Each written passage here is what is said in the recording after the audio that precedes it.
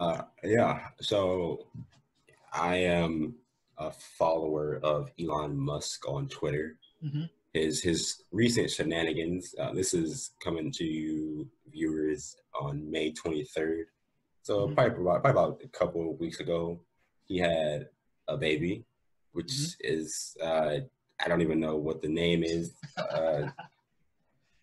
Somebody said it's pronounced like Kyle because X is Kai in some type of alphabet. The AE is pronounced like AI, like I. He was on the Joe Rogan podcast. I'm pretty sure if you watch the Joe Rogan podcast or you just Google it, you can find out how to pronounce it or how he wants it pronounced. But that's besides the point. SpaceX, one of Elon Musk's many companies, is partnering with NASA to launch two astronauts into space and put them into the International Space Station. And those astronauts are Bob Behnken, I believe, and Doug Hurley. And so I think this is the very first manned uh, flight for SpaceX. So SpaceX has been putting up their Starlink satellites for the global internet. Elon Musk is trying to provide. They've been making a lot of missions. One of the notable things about SpaceX is that their rockets, I think they were the first. I think they were the first, but they might have been second. But I'm like 95% sure they were first to make rockets be able to return to the surface of the planet so they can be reused, which Okay. really cuts down on the price of space travel. Because Okay. usually it's usually just one flight and then boom, everything's dead and you got to redo everything. But here they save the boosters, the things that actually fly into space, and they get to reuse them, update them, and that cuts it down. So um, them actually flying people to space for the first time is a historic thing for their company, Hmm. and this pretty much a historic thing for space travel in the United States in general, because usually, and I'm pretty sure everybody knows this, NASA was the space organization for America. Yeah. NASA flew people to the moon, NASA flew people in the orbit, NASA blah, blah, blah, NASA blah, blah, blah. But this is the first time. Oh, yeah, go ahead. Yeah. Just to quickly interject, I still think NASA, with the exception of the moon, I still think NASA still does some of the stuff you mentioned. Yeah, yeah. I know that their budget was significantly cut though, so Yeah. they Unfortunately, it was. Yeah. so this is By both administrations, not just one administration. I think it was by both administrations. It was just, yeah, it's pretty unfortunate. Space travel is pretty important. Asteroid mining will be the future as soon as that takes off. As soon as that becomes like a thing, that's when the whole hopefully in our game is going to lifetime. change. Hopefully in our lifetimes, right? Yeah, but like I was saying, this is the first time a commercial company is teaming up with a government organization to take people into orbit. So like, this may not be the last time. This probably won't be the last time. And this is just like the start of something new. So it's pretty interesting, and I applaud SpaceX. I think I had a friend that worked there, or he interned there, and challenging work, very innovative stuff, but nothing less to be expected from From uh, the Elon, the the Iron Man of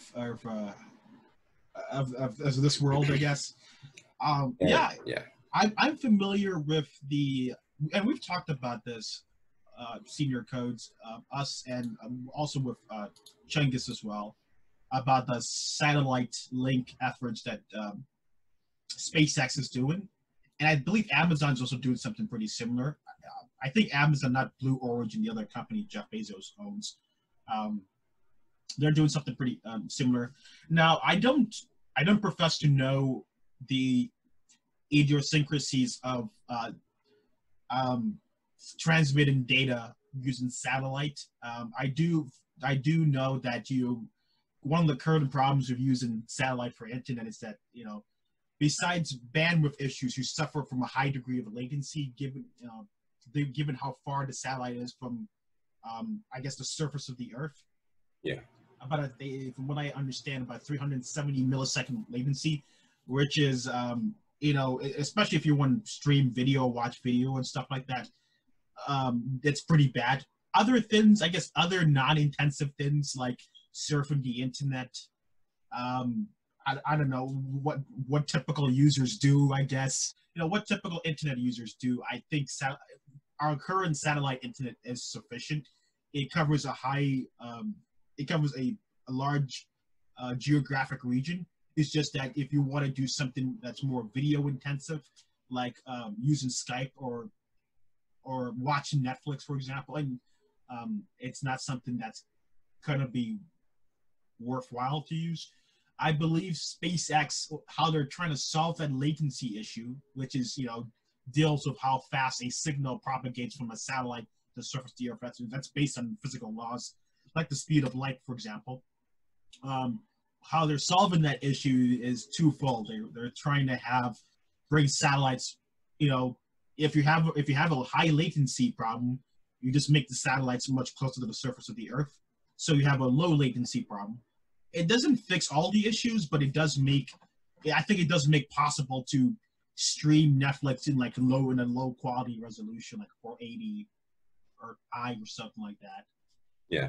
And the other thing is that because you're bringing satellites closer to the Earth, you need more satellites condensed in an area, because a satellite that's higher in a higher position orbit can cover a large geographic area, versus a satellite low geographic orbit only covers a much more narrow area. So Right. you need to have a lot more satellites so to cover more areas, and that then raises some other problems. Like, there's a huge problem. Senior codes, I'm not sure if you noticed, there's a huge problem right now with our current satellites being destroyed by asteroids and stuff, creating more debris.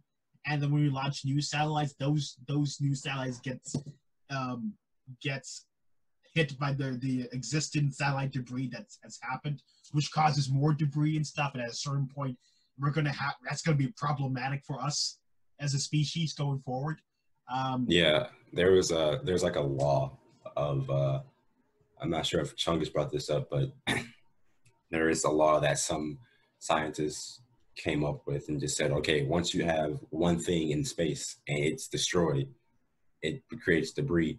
And then once that debris hits other things, that creates debris. And then that grows, I'm not sure if it's exponentially, but very fast. And just having two machines in orbit, if they're both destroyed, then they can create a lot of debris, which can destroy potentially a lot of machines. So yeah, and I don't know if SpaceX is considering that problem. Certainly, having satellites much closer to the Earth could, I think, present some problems, especially dealing with debris. It will solve some problems with the internet, but it could also present other problems with asteroids and etc.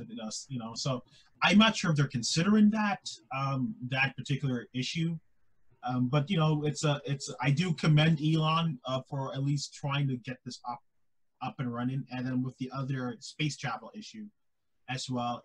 I don't think that's something that's going to happen in our lifetime, especially if you don't have a lot of money. Because space travel, even now in modern times, is still pretty expensive for most people, except for if you're a millionaire or maybe a billionaire. But I think I still, commend him for thinking outside the box and trying to go explore the galaxy. Let's not be constrained to Earth. Let's see what the universe has to offer. So hopefully within the next million years or so, we'll colonize the entire galaxy, assuming we live that long.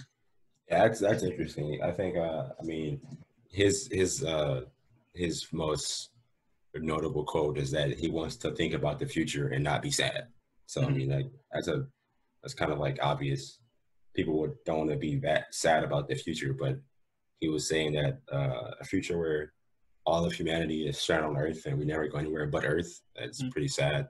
But a future where we become a multi-planet species, where we're on Earth, Mars, and then we eventually venture out of our solar system because we have the technology. He said that's interesting. I commend the guy, like you said. He does have some stuff. And this partnership with NASA is just like just proof. I mean, that things are going in the right direction. Global internet for everybody is great. More U.S. astronauts in the ISS is great. So we'll have to see. We'll Like, we'll have to see what the man Elon comes up with in the future episodes.